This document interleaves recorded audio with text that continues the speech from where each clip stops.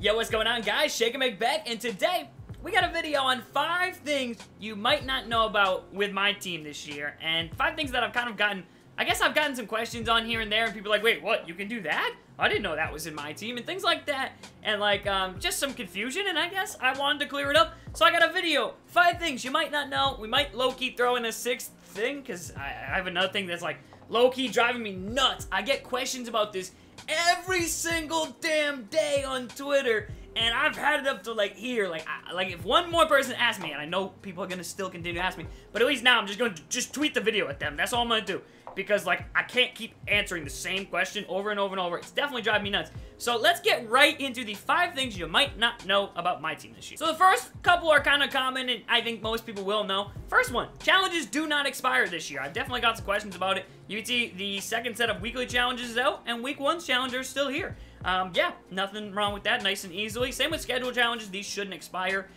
Again, we'll get more as the year goes on, and every 2 weeks they'll give us 2 more. Moments challenges, I think, will expire. I don't think these will be around forever, but the weekly and schedule challenges should not.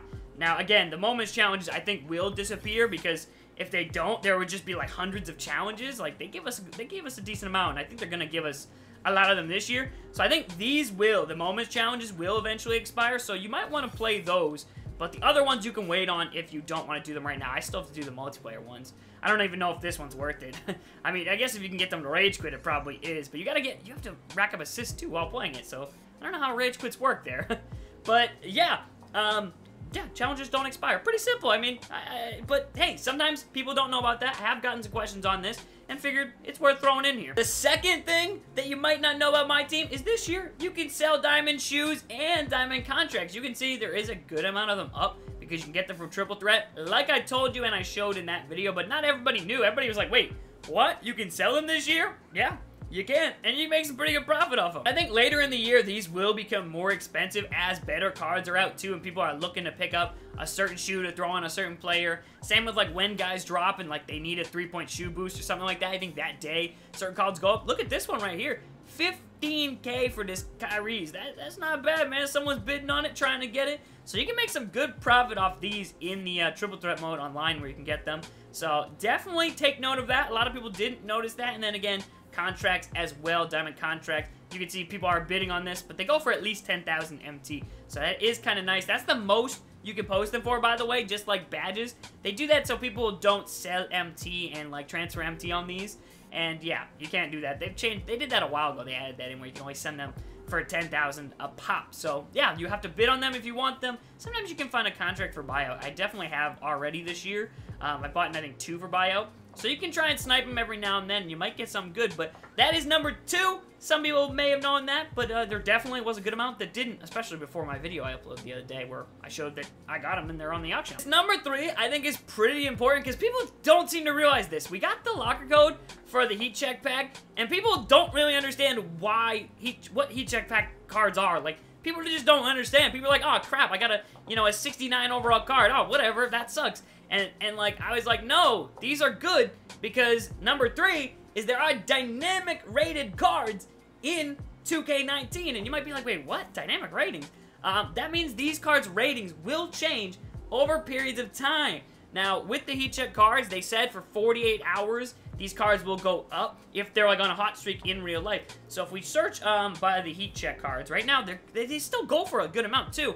You guys can see Nicholas Batum right here. So say he's having a crazy good week, he's averaging 30 this week, his stats will bump up. Now, we don't know how much, but this is a dynamic card, so you're gonna, I mean, during those 48 hours, say his card becomes like a 87 or a 90 or something crazy. We don't know how high these are gonna go.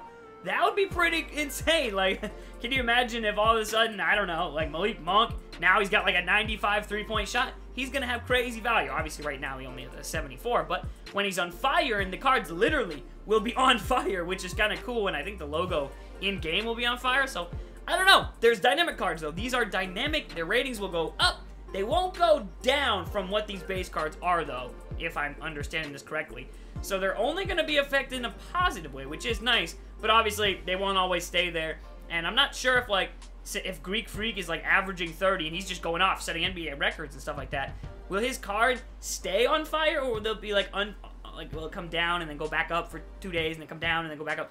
Not really sure. It depends. The NBA schedule is crazy, though. There's a lot of guys playing, so, like every couple nights, you play. So, I don't know. I think that'll be really cool. A lot of people didn't understand that, but, like, when people were getting for the heat check pack, they were like, ah, this is a crappy card. Not really. It sells for, like, 3,000 to 4,000 MT, and, yeah, it's dynamic, so you could even make more MT of it later in the year, and it can get you some tokens, too, if you stack them up and do the collections. So, it's pretty sweet, actually. I like it. Number 4 is disappointing. It definitely is, especially if you're like me and you are grinding for card collections. I spent like, I think I spent like 60K of my previous MT just buying like jerseys and stuff like that. But one thing you do not want to buy this year is shoes. If you buy shoes of any kind, they do not add to your card collector level. This is a change from the past. When they had card collector levels back in 2K17, they didn't have them in 2K18, you could buy shoes and it would add towards the card collector levels. Now, that would be helpful because, like, instead of having to collect, you know, what's it called? Instead of having to collect, you know, 2,000, just straight up players, you could collect, you know, a whole bunch of shoes, like 300-400 shoes, too, on top of that. So you only needed to have, like, 1,600 cards, and then the shoes you usually get cheap. But this year, shoes do not count, and I don't think consumables as well, but jerseys and courts and coaches do still count, so remember that. But, yeah, you do miss out on all the shoes you have, so there really is no reason to hold on to shoes, I guess, unless you're using them and putting them on players. But you definitely don't need to, like, keep stacks of shoes and stuff like that, or keep, like, one of each like you used to need to do. So a little disappointing, because I do like card collecting, and I mean, that was kind of one of the whole purposes of the card collector, collection thing that I built, and I don't know, I might remake it this year and retool it just for the jerseys and courts, because that is a little annoying, but you could always just buy them from the auction house and it says whether you have things or not, which is kind of nice. So yeah, there's that. Little disappointing. Number 5, again, something that you again might not know. Like, if we come over here to the collection and you're just like looking at this, you wouldn't actually know what I'm about to tell you, but if you scroll all the way down to the bottom, you can actually search for cards, and you might be thinking, ah, that's not that helpful. It actually is. It's really nice not having to go and click on all the collections and try and find stuff. So say you just pulled this Mellow or whatever, you just go and you just search Diamond, and boom, you can see them and add stuff to them and stuff like that, and you can see like, oh yeah, I've got, you know, Diamond Shoe on him, but not on him. So I really like this. This feature's been nice. I've been putting use to this, like, this year. So, like, when I gotta add contracts, I'll just search for, like, diamonds or, like, my best players. I'll search for, like, amethyst, and I'll see all the amethysts that I have right here. And I'll just start adding stuff to them from here. So, kind of nice. I like this feature, and it's kind of hidden at the bottom. You wouldn't necessarily see that. I wish it was, like, at the top here, and you could just scroll up once and search. But it is all the way down at the bottom, so you do have to kind of search for it. But, yeah, you can pretty much find anything. Like, you can search by, like, certain attributes and stuff like that. So you can say, hey, I want to find a guy with, you know, really good shot blocking. Set that bad boy up. I don't think I have anyone with, like, super high shot blocking. So, yeah, it is a little hard. Oh, you also have to search it as player, I think. It's on Amethyst. That's why. So if I search players, and then these are the ones, I think, all with 80 or 85 shot blocking.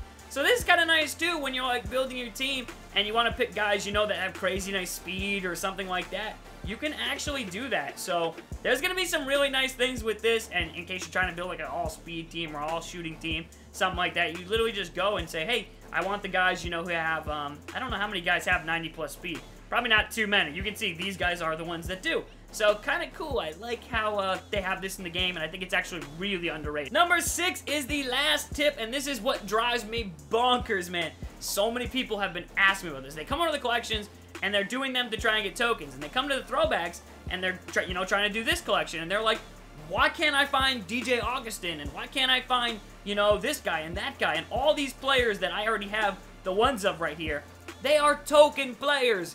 Please stop asking me. Oh my goodness. Like, people are like, I can't find them in the auction house.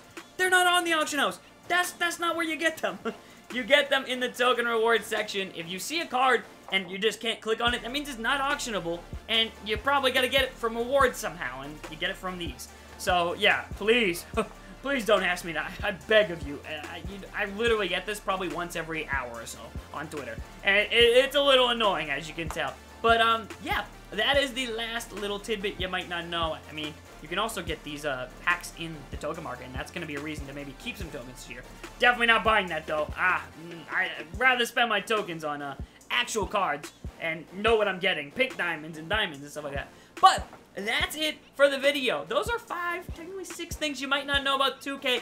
If there was even one thing that you did not know, or like one thing that you was like, oh, wow, I knew that was in the game, but I didn't know it worked like that, let me know in the comment section. If you knew all 5, hey, you're my team god. Sorry I wasted your time, fam, but I think this was something that I recorded, and then I was like, yeah, I gotta upload this, just because, I don't know, I wrote the idea down, and I'm like, there's definitely some things not everybody knows, just because my team is really complicated this year, and like, there's so much to it. Bro, I gotta get them 6 blocks and 15 rebounds for that 1,000 MT. That sounds damn near impossible, though. But yeah, I hope you guys did enjoy the quick video. Not really too quick, I suppose, but I thought it was a helpful video. And if you did, be sure to leave a like, and let me know if there's anything else you think you might know that maybe I don't even know about my team, because I'm sure there is some stuff, but so far, I think that's about it. I hope you guys did enjoy, and hopefully this helps you. Peace, man.